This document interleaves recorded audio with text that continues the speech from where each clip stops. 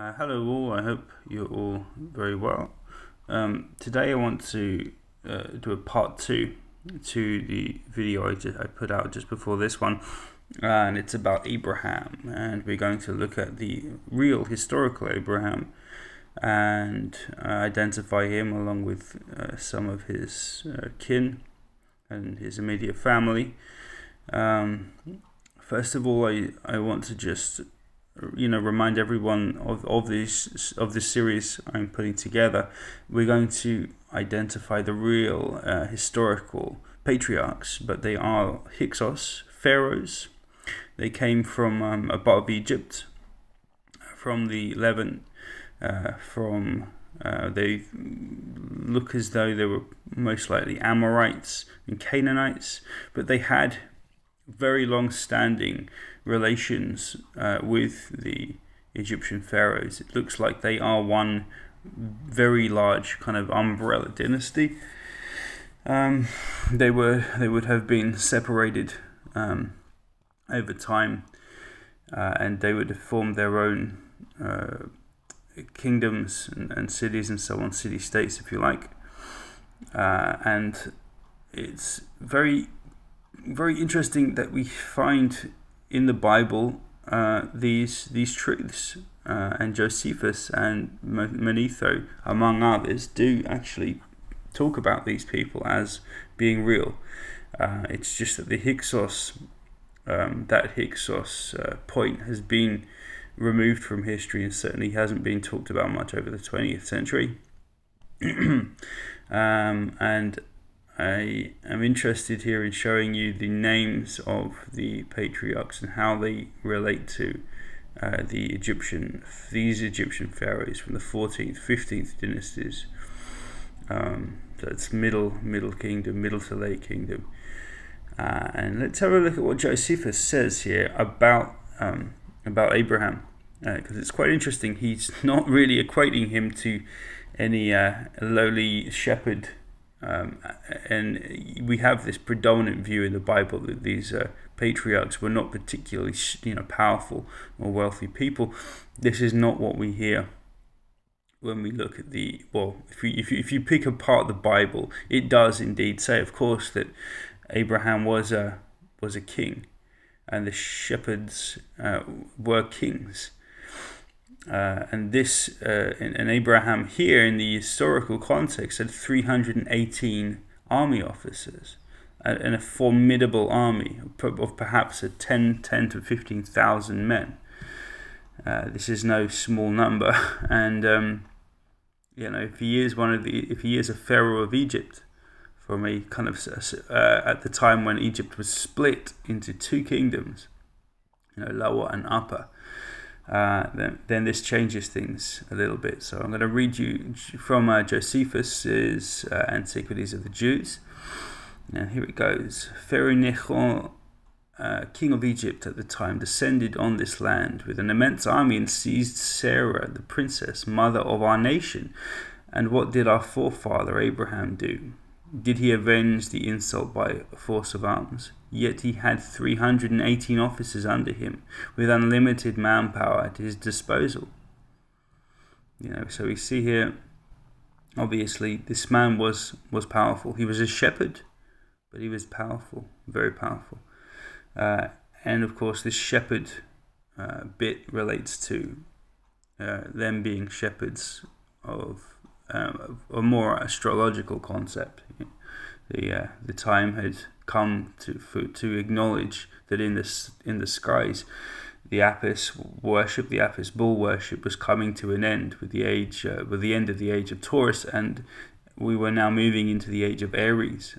And as I showed, there was a much more prevalent iconography of ram worship that started at about this time. It was there before in Egypt. It was still, I think, reasonably common, but not particularly. But it came into vogue very much at the time of the Hyksos.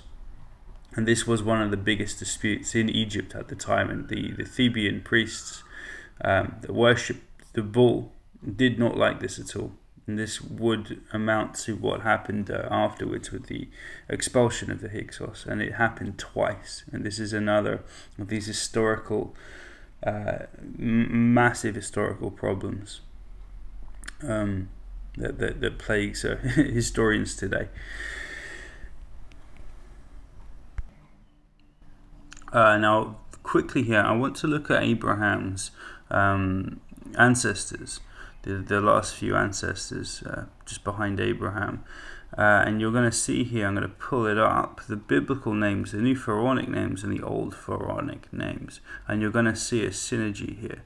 These names connect in some pretty interesting ways, and remember, these are chronological, in a chronological order as well, so this is quite interesting. And these are biblical names of the patriarchs and the old Pharaonic names as well, and they run in order. This is again strange if you're just going to put this down to coincidence, but you're also going to see this in time with David's name and David's lineage, as well as Solomon's, and we're going to see that these pharaohs here, these Hyksos pharaohs, equate extremely nicely with the patriarchs, and you have a load of historical context as well, and a number of other different historical points that you can reference, such as the 10 plagues, obviously happening in Egypt.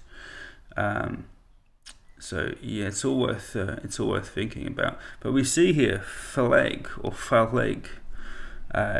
It translates as Wifig, or Fawig, and then Wig-af.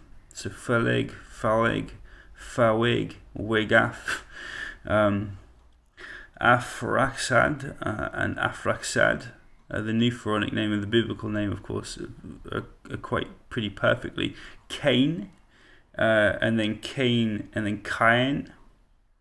Heber, Ichber, Hakuber, Ragu, not the pastor, Ragu Enen, Jacob, here's an interesting one, Jacobah, and then Jacobam. These are the same names, really, with very slight drops or adages of letters in English. Joseph, Sobem Sef, and Sobekem Sef. Now look at this Saf at the end of that, Joseph and Saf. It's similarity, not as clear as some of the others, but still a very interesting similarity there. And finally, we're going to read actually from an article in Old World Mysteries. This is by Ralph Ellis himself, and please, Ellis's work is fantastic, and it's well worth checking out his YouTube series. He covers a range of historical subjects, and they are extremely interesting. And his books as well are formidable tomes on this subject. He's done a really admirable job at clearing up a lot of the inconsistencies in historical scholarship, and it does seem very much to be true. A lot of this it equates so well with what we know already. There are subtle changes he has made in translations of hieroglyphs and so on, but they are very fair, and no one yet in mainstream scholarship has been able to credibly dispute his work. So I'm going to read a little section of this article. I'm going to put it in the show notes there so you can read it yourself, but here we go. Abraham. Finally we come to another Pharaoh, Nekhose Asara, the Pharaoh mentioned earlier, who was in a military dispute with the biblical Abraham. The equivalent names in the Bible seem to be the father and grandfather of Abraham, Nahor and Thara. The Pharaonic name Asara seems to equate very nicely with the simply dropped the initial A in the name. The fact that there was an original A attached to this biblical name is confirmed by the same stories that occur in the Quran, where the same individual, the father of Abraham, is called Asar. The Quran, however, seems to have lost the suffix, the A, at the end of the name. But if we conjoin the two patriarchal names of Asar and Thara, we either derive the name Thara or Asara. All in all, it would appear that the Pharaonic name of Asara and has been preserved rather well over the years in these religious texts. What we now have is the father and grandfather of Abraham being joined into just one individual in the Egyptian historical record, where he is listed under the two names of the Pharaoh Nechosi. You can see here historical Pharaoh Nechosi, Asara, the biblical patriarch Nahor, Asara. This is a very satisfying argument. However, the whole edifice we have just built up seems to fall down on the count of one glaring error. The son Nechosi, the biblical Nahor, Asara, fathered Abraham himself. Yet if we look at the historical record, the son of Nechosi, Asara, is a pharaoh called Seshi. This is truly unsatisfactory, and it seems to undermine all the progress that has been made so far. Actually, this is not so. It was just the result that was needed to finally convince me, and perhaps the reader, that this was not all wishful thinking, that this line of biblical pharaohs is a historical reality. Why? Because the throne name of the pharaoh Seshi is none other than Mamebra, or Mayebra, or Mamebra. This name not only sounds like Abram or Abraham with the M or Mam displaced to the end, it is quite possibly another very simple and possibly deliberate mistranslation of it. The cartouche of Mamebra looks like this. What better way to hide the name of a pharaoh than simply moving the first syllable to the end of the name? So subtle and yet so effective was the ploy that the truth lay hidden for thousands of years.